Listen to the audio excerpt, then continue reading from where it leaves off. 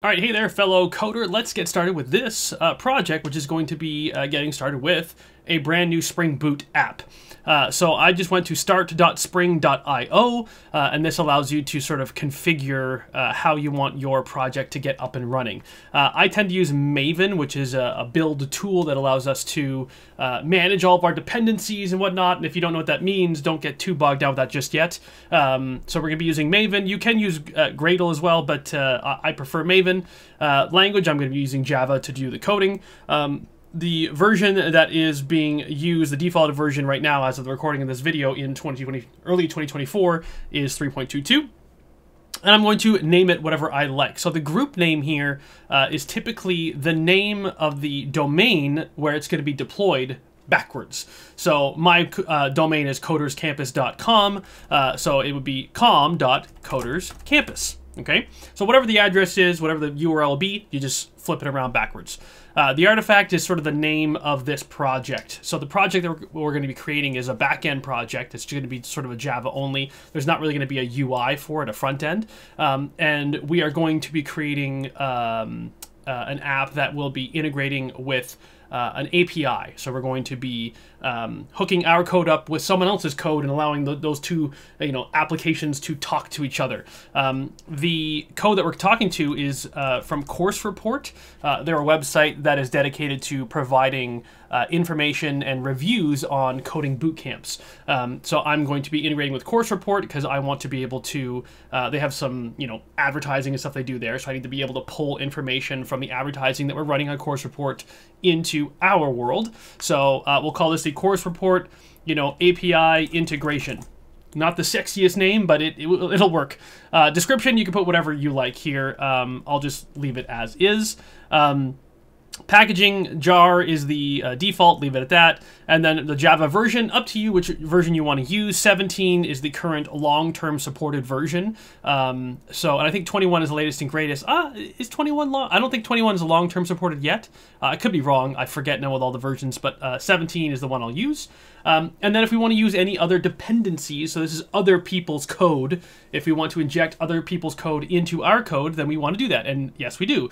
So one part of this application is that we're going to be using a database. So we'll be using a, come on now, MySQL database. So we'll add in what's called MySQL Driver, which allows us to integrate a MySQL database into our code. And I'll talk more about what this project is going to be, the details of it, a little bit maybe in the next video.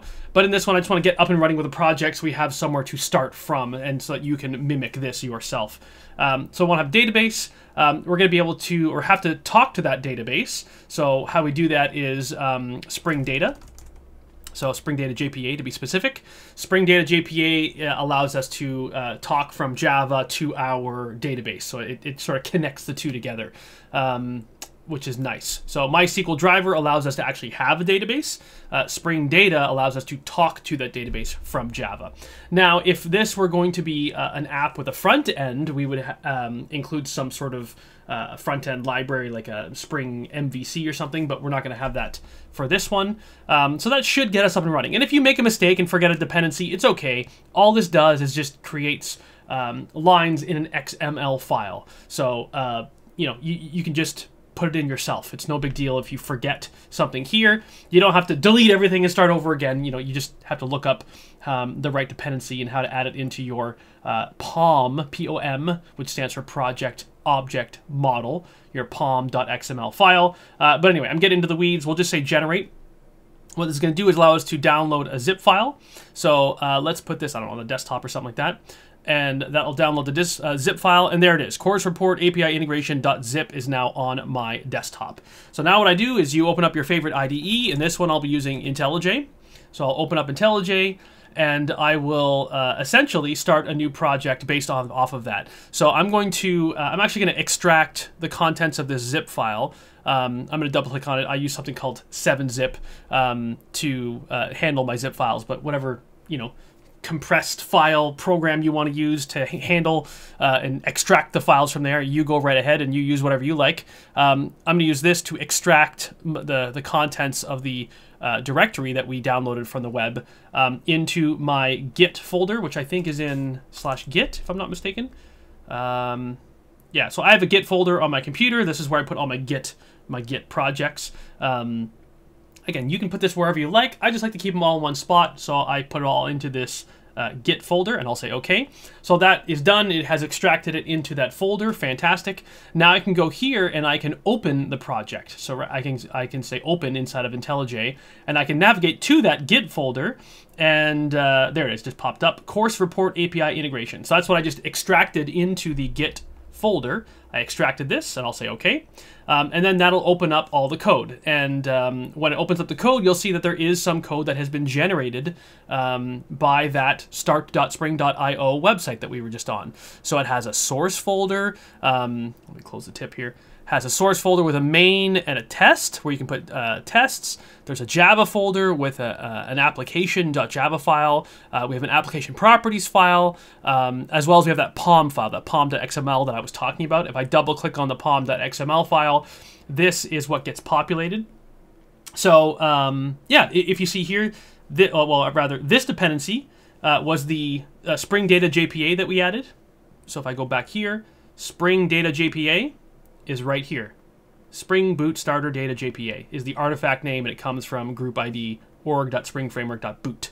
Okay, so that's that dependency, and then the other one is the MySQL dependency, which is right here. It added that in for me. So boom, we are sort of good to go, up and running. IntelliJ is working hard in the background, realizing it's a Maven project. It's grabbing this POM file and working with it.